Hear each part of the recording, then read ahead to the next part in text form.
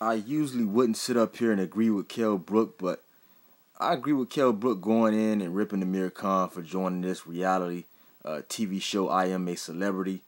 I'm not sure what Amir Khan is thinking. I think he's making a mockery out of himself. You need to be up in that ring fighting, letting your hands go. He said last year he was coming back in December 2017. Now he's talking about he wants 3 fights in 2018, February, a fight before Ramadan, another fight before the end of the year.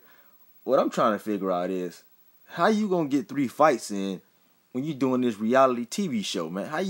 How you're supposed to train and get mentally prepared to fight and you doing TV shows, man? So yeah, I agree with Kell Brook on this point, man. Amir Khan needs to be in the ring where he's great.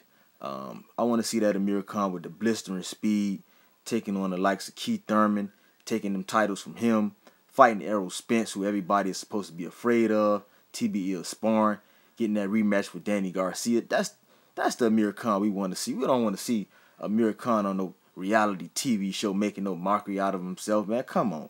You need to get back in the ring, get back focused, get back training, and stop with all the nonsense. Yeah, I know you probably going to get a nice payday. You don't have to take any punches, so that's probably was his mindset to do this TV show. Hey, I'm going to get a nice payday. I ain't got to fight. I ain't got to throw no punches. I ain't got to get hit, but you got to make a decision. You going to box or you going to be a celebrity? You got to pick one or the other. You can't choose both. So you guys let me know what y'all think about Kell Brook going in, ripping Amir Khan, making fun of him for joining this reality TV show. Feel free to drop me your comments, hit that like button, and subscribe. I'm out.